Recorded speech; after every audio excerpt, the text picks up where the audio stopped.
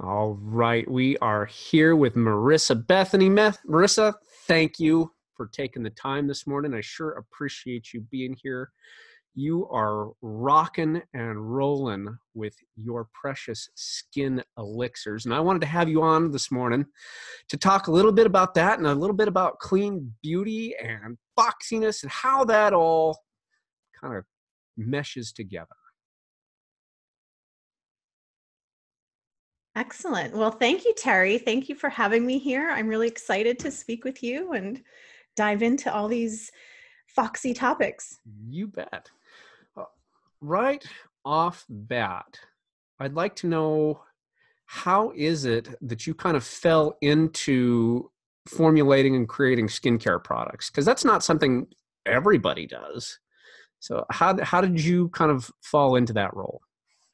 Well, it really became a passion when I wanted to heal my own skin troubles, namely hormonal acne that I was experiencing during my second pregnancy.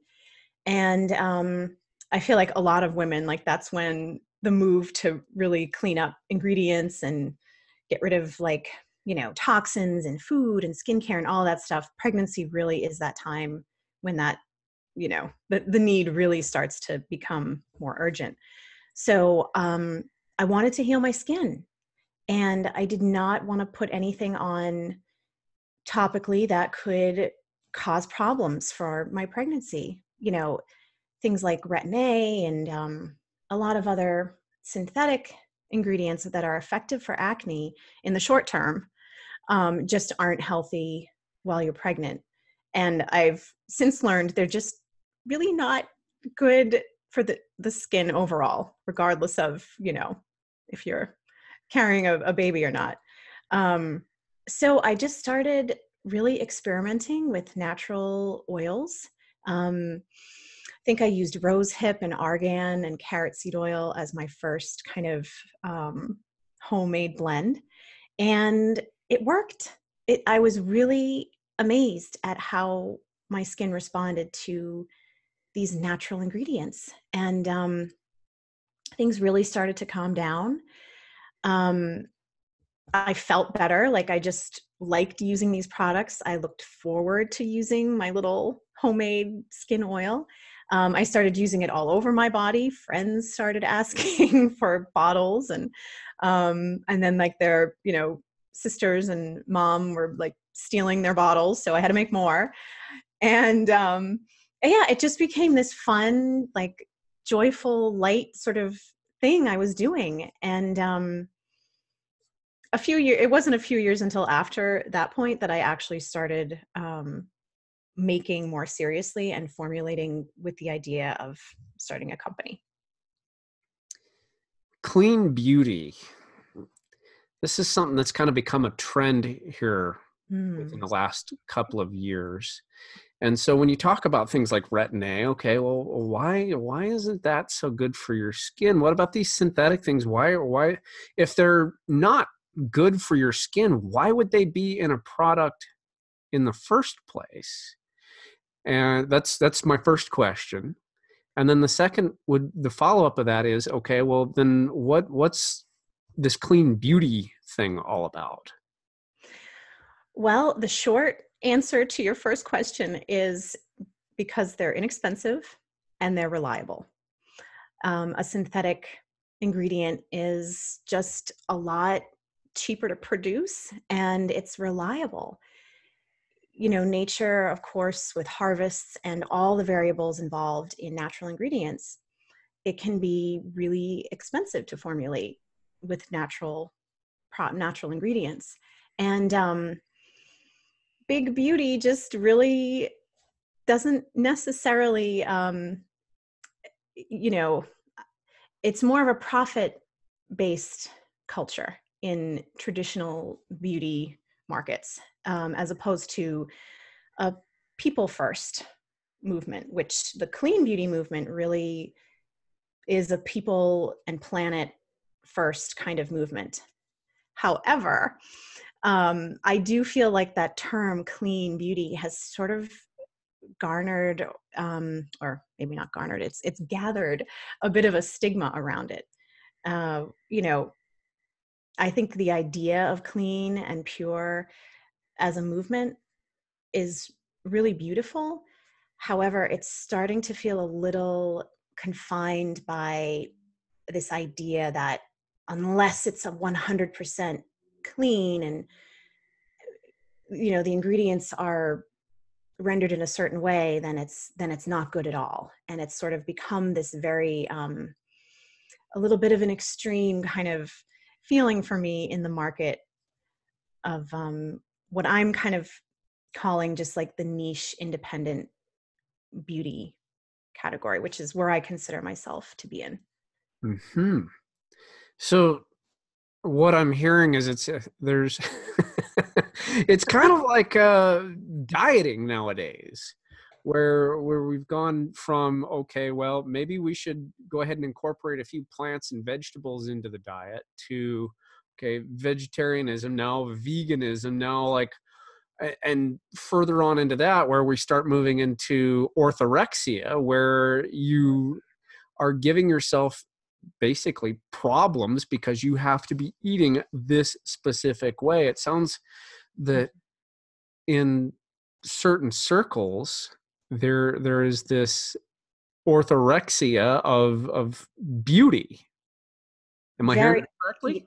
Yeah, that's a great way to compare it. It's become a little intense and a little bit on that extreme side, where there can be such a heavy focus on the way something is made, as opposed to really staying in touch with the lightness and the fun and the joy of natural skincare. I mean, you know, the way I see it, it is important to have pure ingredients. It is important to know where something is being sourced, if it's fair trade or organic or wildcrafted, as much as possible. And sustainable, are things harvested in a way that's helping the earth, as opposed to just, you know, taking from the earth and damaging our ecosystem.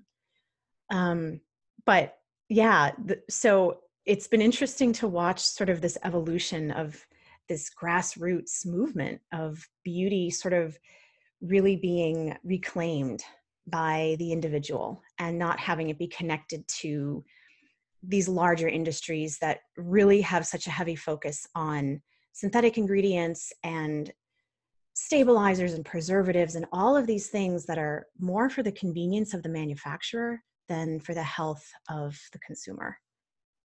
So how do we go about kind of finding the balance between using just corporate beauty and the orthorexic side? How do we find that middle ground? My philosophy is to practice intuitive skincare and an intuitive approach to beauty and all the things that you want to nourish your skin with, which could be skincare products like oils and mists and cleansers and all of that. It could be makeup. It could be shampoo. It could be anything that you feel is part of that realm of that outside in type of care.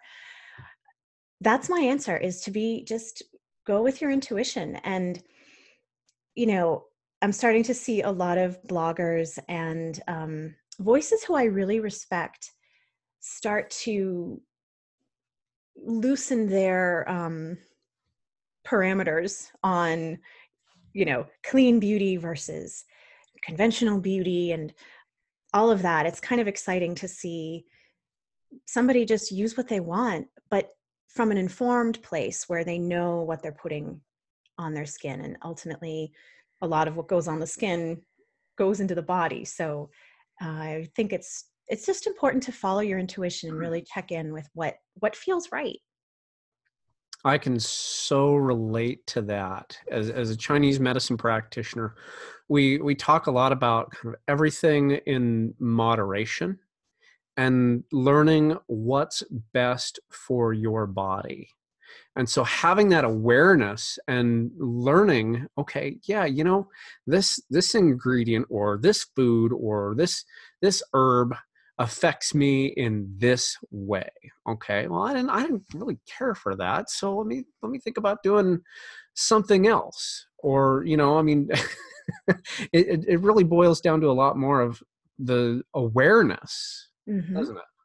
Well, yeah, and we're so individual. We're so unique in our constitutions. We all have different needs and different ways we react to different ingredients, whether it's topical or internal, different foods, different things, environments affect so many of us each differently. And you know, we're not static, even though our body is, you know, pretty much the same day to day. Every time we wake up, we're the same body.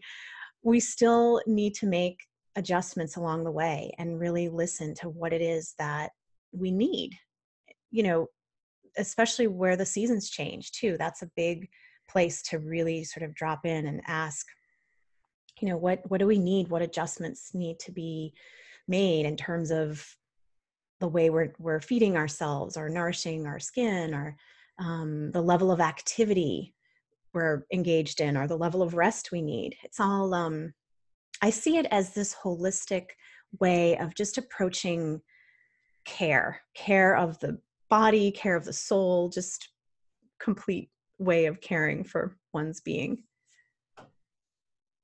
Again, you're speaking my language here. In Chinese medicine, we very much try to teach people how to live in harmony with the seasons. In fact, one of my favorite Chinese medicine books, I actually have it uh, right here with me, "Staying Healthy with the Seasons" by Ellison Haas. Fantastic book that kind of teaches all about Chinese medicine, its theory, and how we work in harmony with our environment and the seasonal changes.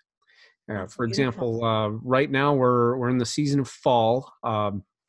As at this time of the recording, and this show will probably still be released while we're in fall, but fall is actually related to the lung and the large intestine in Chinese medicine, and these are the organs that relate to the skin. They control the skin. So fall is an excellent time for assessing your skincare needs. Mm. That's beautiful. I didn't know that about fall time and how it is relate what the organs, and that it's it's interesting because I'm thinking of, you know, in astrology, Virgo, the season we just finished, rules the digestive system, and I believe Libra, the season that we are in right now, rules the lungs. So I love learning about these correlations. Yeah, fall is any transition season, fall and spring. Those are my two favorite seasons to really focus on assessing, as you put it so perfectly. Um, Really taking that time to consider what are the adjustments needed, almost in preparation for that next big season ahead. I see fall as that time where we're preparing our homes, we're preparing our, you know, just so much of our lives right now in fall for winter. At least where I live in New England, that's a big deal to get everything, you know, all the pots have to be put in the shed and all got to get the wood, you know, ready for, you know, burning and all of that stuff. And the same thing goes for skincare, to sort of rotate out what's not really going to be serving for the different weather months ahead. On your Instagram page, one of the things that you've got posted there is beauty as ritual energy healing. Yes. What does that mean? So I see beauty ritual as a time for personal energy care. It's really one of those great moments, typically twice a day or once a day, depending, where you're sort of all, you know, someone's already kind of there in that space of self-care. So I like to take it another step and say, well, hey, you can layer in personal energy medicine in this time. And basically, it's an opportunity to ground and to open up to the flow and the pulse of life and the way you want to flow with that pulse. Do you want to flow in joy? Do you want to flow in ease? Or, oftentimes if it's an unconscious choice, I know for me, that's when I find myself flowing with things that aren't so joyful and easy. So yeah, it's a great time to just be, bring mindfulness and an intention to those 5 or 10 minutes that you're standing there at your bathroom countertop. That's something I would not have ever considered, but as a holistic medicine practitioner, I think this is great. Incorporating that mindfulness with your skincare regimen, fantastic. Well, it brings a depth to the experience, and it kind of, it really transforms the touch that you're already doing upon your face. It makes that touch more more meaningful. It gives that moment in time. It's sort of like a replenishment time. When and I know, Tara, you know all about this, the yin and yang energies, right? Where even though you're actively doing something like you're cleansing your face, you're moisturizing, you're giving maybe a massage along the jawline to release some of that lymph stagnation and open up where there might be tension. That's active, but it's also a time of replenishment. So it is sort of like a yin time. And especially before sleep, it'll improve sleep. It'll bring about a more restful night of sleep to really give yourself those moments of beauty ritual in the evening. I may have to start incorporating that. It's great. I look forward to it. I really, every night I'm there, and sometimes it's like a 25-second ritual. I'll be completely honest. It's not always like this, glorious like time where I'm able to like indulge, but just those, like I say, 25 seconds, that's sometimes all it takes to really just drop in and be present and just feel where you are in your body. And, there's kind of like this micro gratitude that happens, even if it's not something that, you're consciously thinking of. It's just, how can you not experience gratitude for this being, this amazing vehicle that we all get to walk around in? Amen to that. I'm going to ask you the question I ask all my guests, and that is, what does Foxy and being Foxy mean to you, Marissa? Okay. Well, Foxy and being Foxy means being connected to whatever state, emotional, mental, physical, whatever state you're in, not apologizing for it and owning it. And who do you think embodies foxiness in your world at the moment?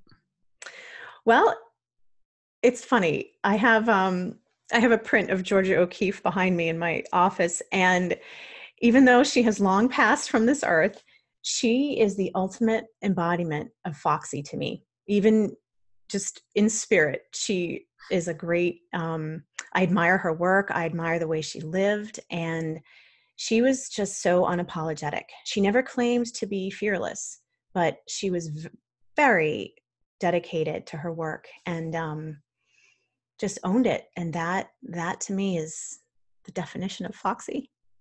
Excellent. Has there ever been a time in your life where you have not felt so foxy? And if so, what did you do to reclaim that, bring it back?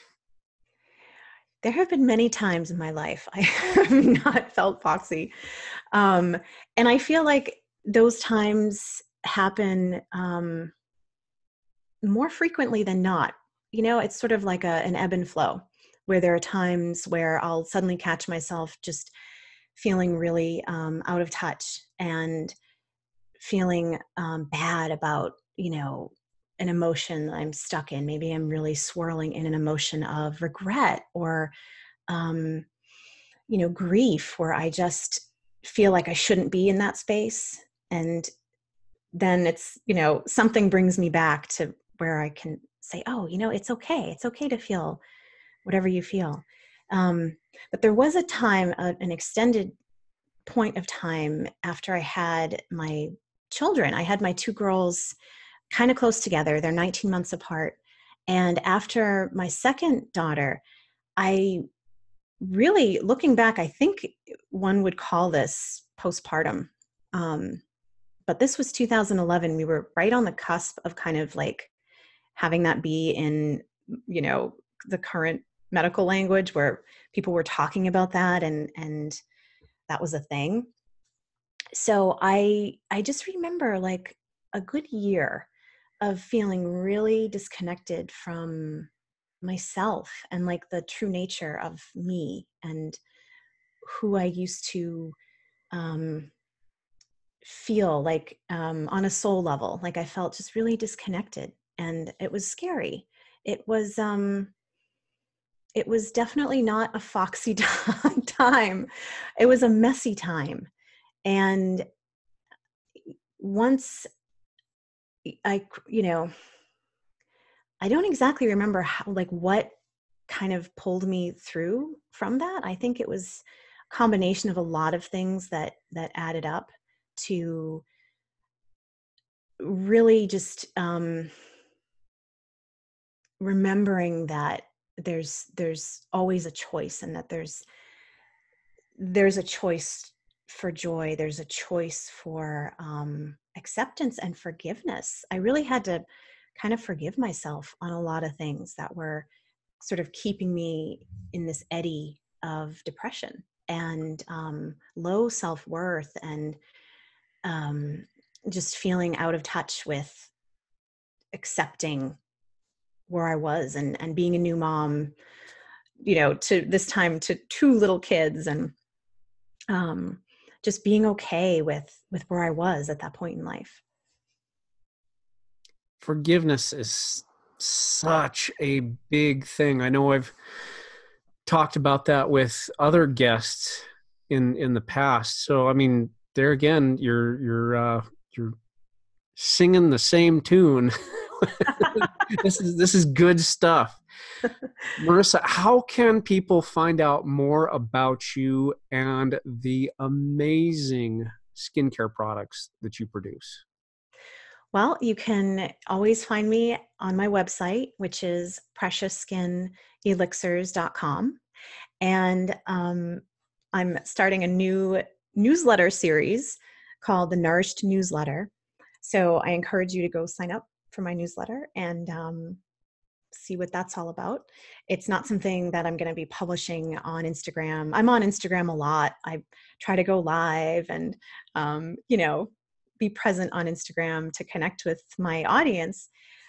And I found that a newsletter is really what people want, a little more of an intimate way to interact. So you can find all of that at my website.